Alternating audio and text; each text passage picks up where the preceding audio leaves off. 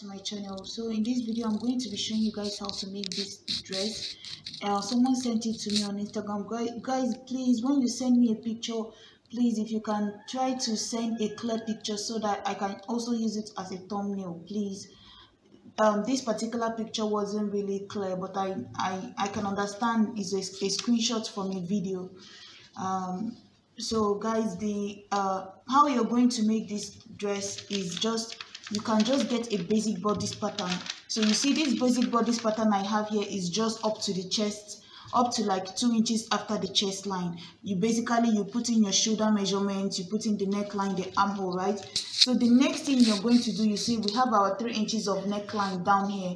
Guys, this video is basically to explain the tutorial to the person, so I'm not trying to cut it here, but I'm going to try to show you exactly every step that you will need to make it. So guys, remember, on your basic bodice, it is normally 3 inches width, 3 inches depth. So the next thing you're going to do is, at this point of these 3 inches, you're going to connect it into the armhole, because it's like a halter neck, right? You're going to connect it this way, and then the next thing you're going to do is to fold this part away, so, or cut it out. So basically you're going to cut it out. So let me fold it, and so that you guys can see. So guys, this is basically the width of this here is just my bust measurement divided by 4 plus like seam allowance. If you look here, you will see the seam allowance here. You see, this is the seam allowance. And guys, this was cut on a, I think it's a silk or a satin. No, it's a silk. So guys, you're going to cut it on a bias, so which means on a bias means it's going to be folded this way, like this way. So that's how you're going to cut it. But except if you want it to be a full circle, then you can pull it to the edge. But if you're trying to not make it, her own looks like an A line, and then at the bottom it has some flare to it. It doesn't look like a full circle. So that's why I didn't move this up to this point. And knowing that if you're cutting this on the silk fabric is by 60, so if you try to fold it to the very end, you have a lot of flare at the bottom, and that's not what we have on the picture. So what I'm going to do is, I folded it almost halfway through and left some room at the end. So now all you have to do is to make sure you take your basic bodice and place it this way on the side, pin it down this way, and then you're going to try to so now that I've pinned this down this way, I'm going to pin this down. So guys, this is what it would have looked like if I had it straight out, right? My basic bodice, this is how I would have placed it. The shoulder, everything fits in here. You will not try to push it to the very end, just because you know the flare is supposed to start somewhere here a little bit, not like pulling it to the end, and then it's not going to look nice. So just let it flow the way anyhow it goes. So this way here, as long as this beginning part is just placed properly. But then looking at it from this part, it's still going to have a little bit of a line, because that's the whole thing. So I'm going to just go ahead and fold this part away again, so that you guys can see. And then the way it is now, I'm going to just go ahead and, so guys, when you fold it, make sure that this beginning part of it is to the body, like it's at the very edge. But even if this parts, they don't fit in to the body, it doesn't matter. So guys, the next thing we are going to do is, if you look at her own, you see it's short, right? So what you're going to do now is, from the side here, remember, if you start cutting it this way, then you're going to it's like shaping it in. So what you're going to do is just to keep your ruler straight at the very end of this here, and then you're going to draw a line. So guys, this is it. You're going to just take your ruler, and then you're going to mark it all the way straight down this way. Depending on the type of flare you want, you can still spread it out if you want, but I'm just going to keep it straight like this down. And then the next thing you're going to do now is, on this top part here, you're going to just go ahead and this line I drew here is just to help me mark the length I need. So let's say the length I need here is about, 32, because if you look at her dress, is short. So what I need to do now is just to place it on this straight line and mark 32 all the way around.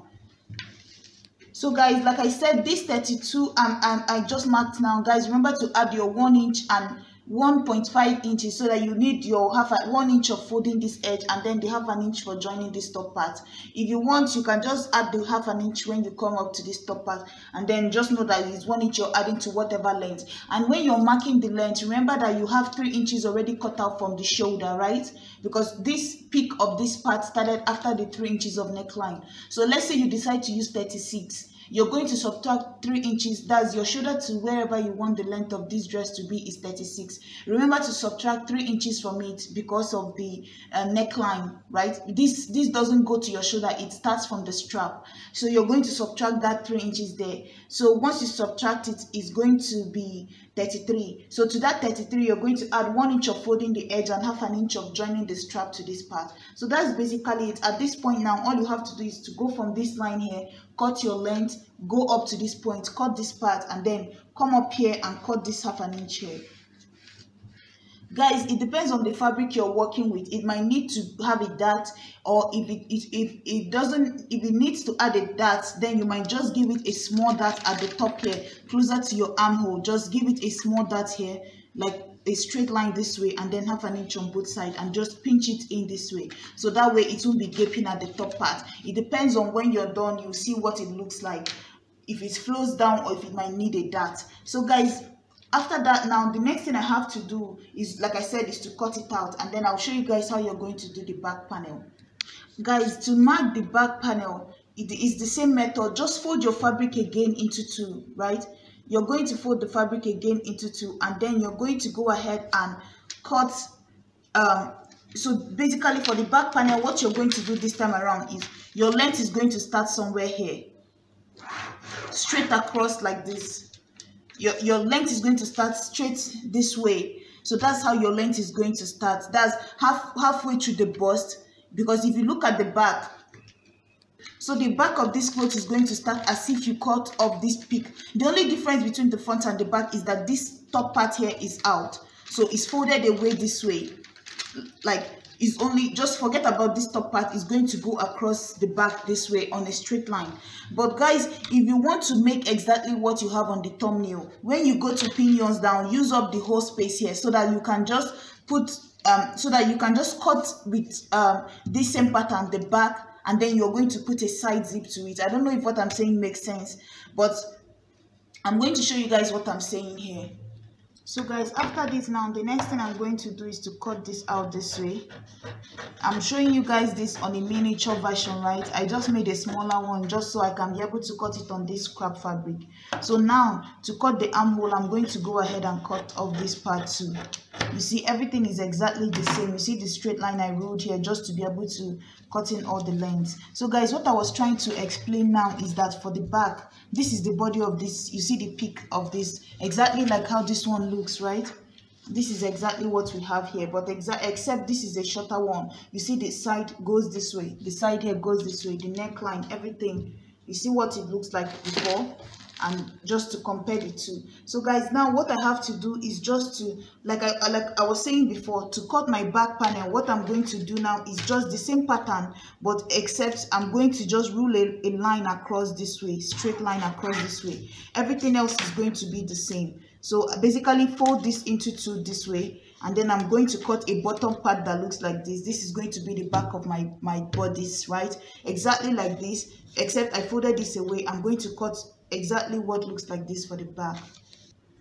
So guys, this is what we are working with right now.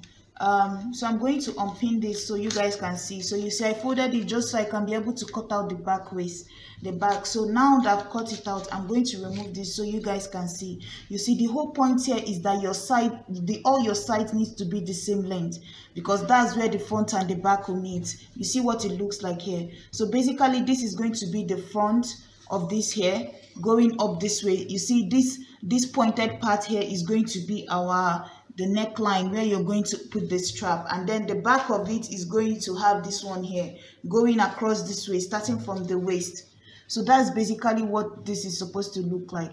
Guys, the one I'm making here, it depends on you, right? If you want to have yours fitted by the bust like how she has her own, then you might want to bring this to the very edge of this cloth, because remember, when I put this here and pinned it down, there was some space here, and that space is after my bust line, which means this other smaller one going through the back is going to have a lot of space, that even if I put a zip at the side, because of this excess in front, right, it's not going to hug me enough. But if I use elastic for the back of this one now, it will hug closer, because I just need a little elastic to pull it together. I don't know if what I'm saying makes sense.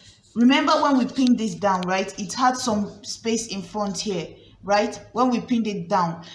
And then if you decide to put zip at the side now, it might not be able to hold it together because of this excess on the side. It's not exactly your body measurement, is what I'm trying to say. So what you might do is to use elastic. It depends on you, because with this picture here, I think there's a zip by the side. So what I'm going to do is just basically at this point now, you're going to need to use cut a facing for this, so, and also cut a facing for the back. So I'm going to show you guys how you're going to do that. Here, like I said, you're going to cut a bias for this. So this is the sorry, not a bias, like a facing. So this is how I cut it, because guys, you're trying to attach this very tiny strap, because if you look at the peak of this here, you see there's a very tiny strap there. So you're going to cut a facing for that, because if you use bias to join it, it might move. So it's better to use a facing for that, so that once you're done, you're going to take the two small straps, put it at the very peak of this here, and then cover it with this other one, with the bias that you cut for it. So let's say, imagine that you put the two straps in between here like this. Just put it, this is the very edge of this here, right? This is the edge here. So you're going to put the two straps in between like this, the two straps at this very edge here, and then you're going to take it and sew it all the way close to this point here, and then sew it down to this side here. The same thing goes for the back. You see what we have here? I cut about just 3 inches or so. On a human size, you might need like 3 inches or 4 inches of width. It depends on you what you want, exactly like the width of this here. And then what I'm going to do now is just to open it up this way. This is the right side of it, and then I'm going to take this here this way, and then sew the edge this way close. After sewing it, I'm going to fold it inside. Guys, that's why I was saying you can use this as a casing for an elastic, or you can try to put in a zip. Whichever one that works for you is fine. So once you sew this close now, you can take it here, close up the side, one side, close it up, close, and then the other side you can close it all the way from the edge, and then leave about 10 inches depending on the length of your of your zipper, and then you can go ahead and put in a zipper next to it. And then if you're trying to use elastic, you can even use this casing that we've made here, and then just pass your elastic in between and just sew it down. It depends on whichever one you're trying to make. You can always manage to make that. Guys, like I said before, this is a picture someone sent me on Instagram, so I can only give you like how I would make it if I'm making it for myself. So that's basically how I'm going to do that. So guys, another thing is how you're going to make that tiny strap. So if you're trying to make the tiny strap, you're going to try to cut it the same way on a bias, like the way the fabric, this angle, not like the part where it's stiff, the angle, the part that stretches. You're going to cut out your strap, like use 1 inch width. 1 inch width is okay, so that you can get that very tiny strap. You cut it out, sew it close, so that you can be able to flip it. I'm going to show you guys what you're going to use to flip it out. You can use a safety pin, or you can even use a sewing machine needle or a sewing needle. Just close up the edge and then use that sewing needle to pass it like a loop instead of using like a pen. If you use a pen, it will be too wide. That means that the casing you're making is still very big. But if you use a safety pin, a machine needle, or a sewing needle, then you know that the casing you're trying to make will be a very tiny one. It might take time to turn it over, but just manage it that way and turn it over, and then that's how you're going to get the strap you're going to put at the edge of this. So I'm going to do mine now and bring it back so you guys will see what this looks like. This strap is supposed to be tied at the back of the neck, so you're going to tie it however you want, and then it's going to drop at the back. It's a very tiny strap put at the very edge of this here. So you tie it and then it drops at your back like this. So that's basically how it's going to look. It here, you see I've ironed everything down. Like I said, this is what the back looks like. right? So if you're wearing it now, it will just flow down here with a little bit of gather. That's why I said if you don't want it to look almost like a circle dress with too much gather, don't turn the angle around to the very end. Just give it enough angle that will give you enough flare at the bottom.